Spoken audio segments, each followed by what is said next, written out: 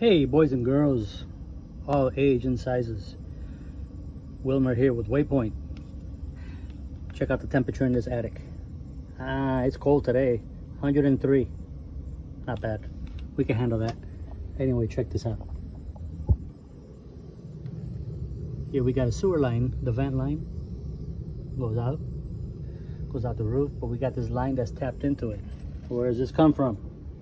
That is that purge line, the drain line from the, well, you can't see it from here, but it's from the water softener system. What do you think?